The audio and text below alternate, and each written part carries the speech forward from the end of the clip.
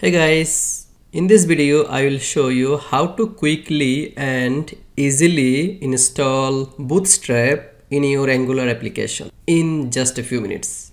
Okay, first of all I wanna check which version of Angular I have in my local machine. So ng space v.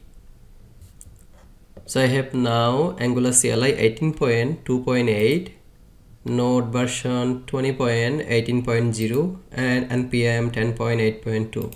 So these are all latest version at this moment.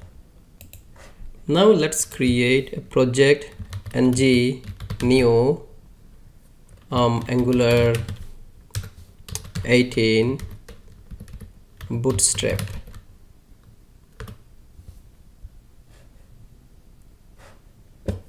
Okay, I'm gonna use CSS. No.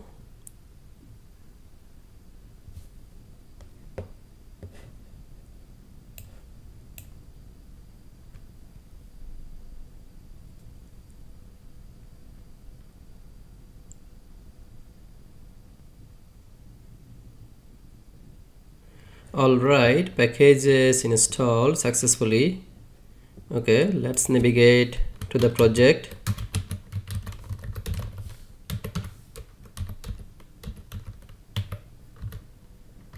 Now open in Visual Studio Code.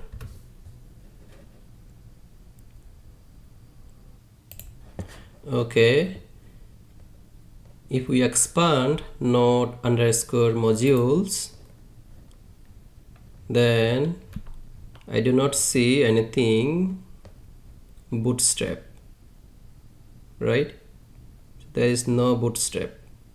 So we need to install Bootstrap. For that, let's go to the npm.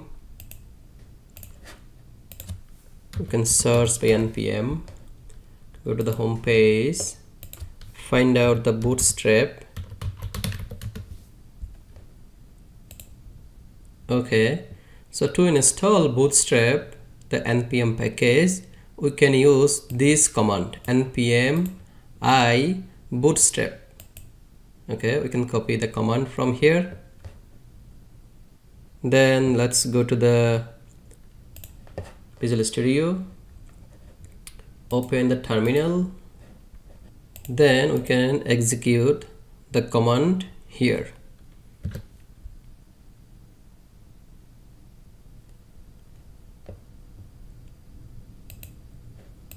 Well, it has been added. Now if we look into the node modules, we should see Bootstrap here. Okay, if we click and expand, we should see the dist folder that has JS files and CSS files. Okay, that's now ready. Alright, now we can navigate to our angular.json, and here if you see, it has styles, also scripts, right? So here we need to attach the Bootstrap CSS file, and here we need to add the script, right, for Bootstrap. So that is gonna be, let's go to the Bootstrap.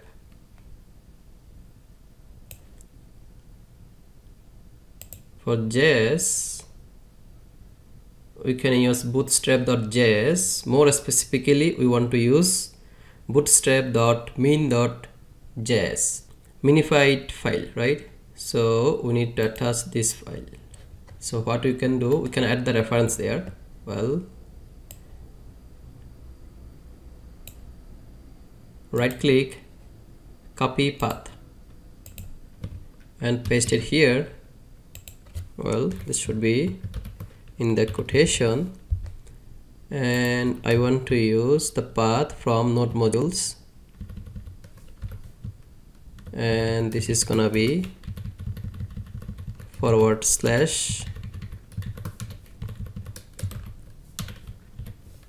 okay. Similarly, we need to add reference for CSS. CSS is here. Okay. Yep, it's here. Bootstrap.main.css. Copy the path and paste it here.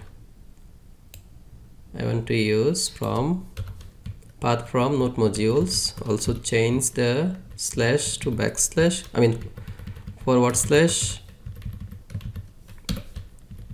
Okay, now we can collapse these node modules. Save. Now we can open another terminal here. Now let's run ngserp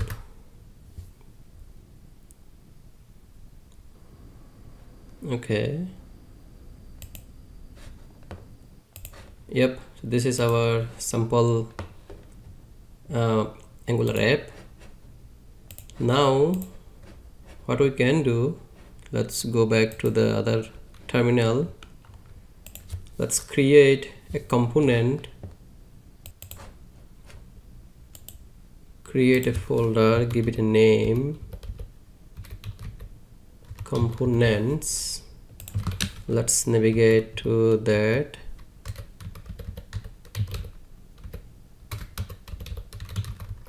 Components, then create a new component, ng, g for generate, c for component, and give the component name, let's say products. Okay, let's expand that products component. Okay, and then what is the selector we have? app-products. Okay, now let's go to the app.component.html. let's remove all of this default HTML and add the selector here. Okay, so I did save that one. Now I see it shows an error that app-products is not a known element because we did not import that products component, right? So what we have to do, we have to import that products component. Save it now. Now it should be good. Okay, build succeeded. Now let's go back to our browser. Yep, it is coming from products works. Okay, so I want to add some HTML here that includes Bootstrap classes so that we can verify that Bootstrap is working, right? For that I can go to the Bootstrap, which is getbootstrap.com. okay, examples or documents. So here I'm gonna use table, something like this, table dash striped. Okay, so we need to have this table structure. Copy that, come back here. First of all, I want to add a class called container, and here I can add one h1 tag, let's say product list. Then I want to add the table. Okay, so this is our table structure. Now let's save it and go back to the browser. Let's see how it looks like. Yep, it is showing up, right? Okay, now we can add t-head. Okay, in the t-head we're gonna add tier. In the tier we can have multiple th, right? Table header, let's say id, another th for title. Oops. The other one price, maybe quantity, okay, and then t body. In the t body we are gonna have another tier. The tier we're gonna have td, table data, right?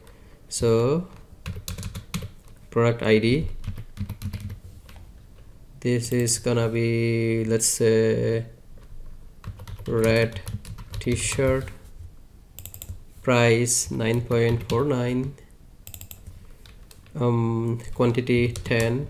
We can also use $sign here. Similarly, we have a couple more.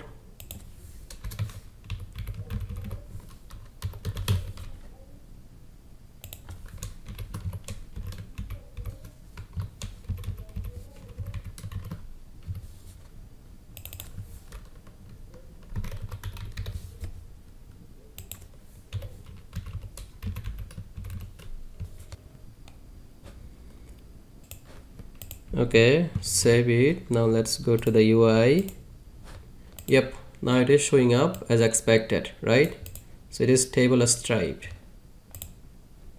So that means this Bootstrap is working. Now we can also verify from the browser. Right click, inspect. Let's go to the CSS class. Well, this table.css, it is coming from Bootstrap / SCSS, then table SCSS, right? And if we see, this container is also coming from Bootstrap. Alright, so we can verify that Bootstrap is working as expected. If you don't mind, please hit the subscribe and turn on the bell notification so you can see the future videos just like this. Also, please like and share the videos. Thank you. See you in the next episode.